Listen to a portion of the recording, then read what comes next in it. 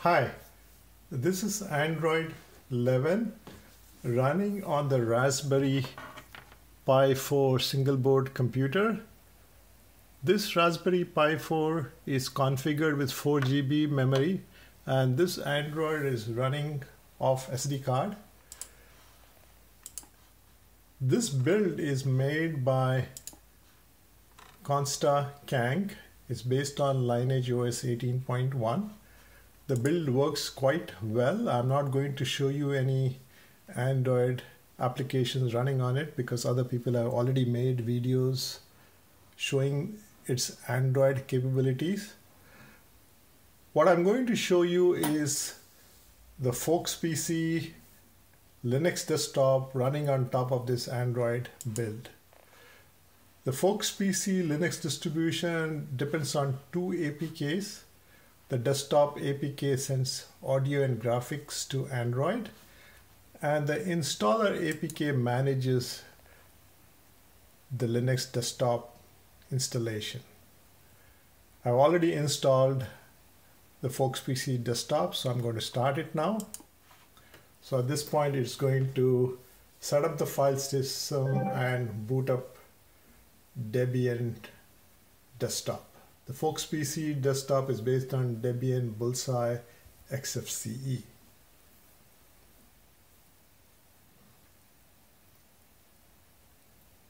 The SD card makes it a little bit slower to start up, but if you have an eMMC, this should be pretty fast. So there it's booted up. So this is Debian 11 64-bit ARM distribution. You can look at the memory usage. So this is using about 1.1 GB from 3.7 GB, so about 2.5 GB is available. The CPU usage is around, let me hold the mouse for a moment, about 4 to 5%, which is not bad at all. If this were running on a tablet or a phone, you could swipe on the navigation bar and that way switch to Android. But since this doesn't have a touchscreen, to switch back to Android, you have to press this XFCE panel button and it will switch to Android. Like I said, it is actually running both Android and Debian at the same time, but only the display is what we are switching. And to come back to Debian, we can click again. Let me show you some applications. The file system between Android and Debian is shared. So let me put a USB drive here. And that will show up here. This is the USB drive that I just mounted.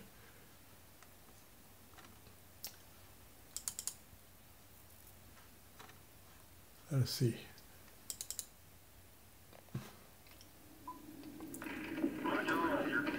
So audio and video is working with this media player on Debian.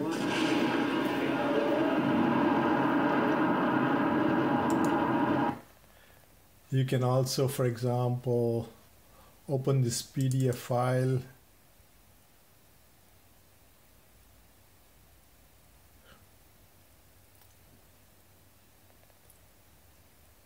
With the LibreOffice suite.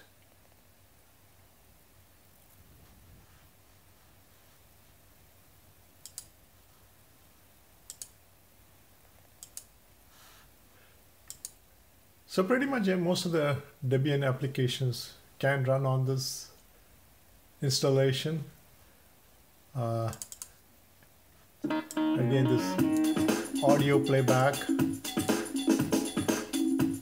You can also drag and drop.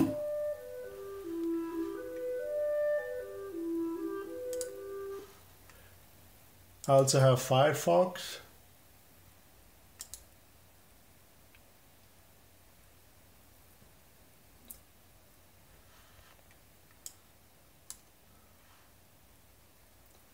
Firefox can be a little sluggish because it's a fairly heavy duty desktop browser. Also, this board can be overclocked. I'm running it at the default 1.5 gigahertz.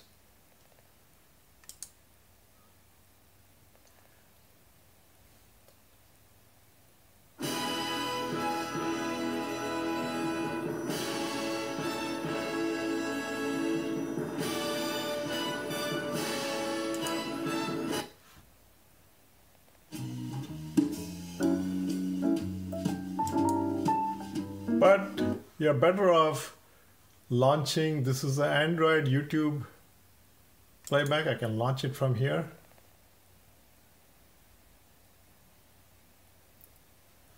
So you're better off playing YouTube on Android. Is generally faster and easier.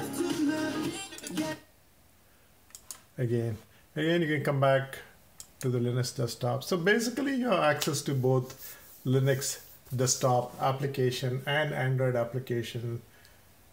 Android has 3 million apps, so there's a lot of applications available which may not be available on Debian. By running Debian on top of Android, you get the benefit of all the applications out there.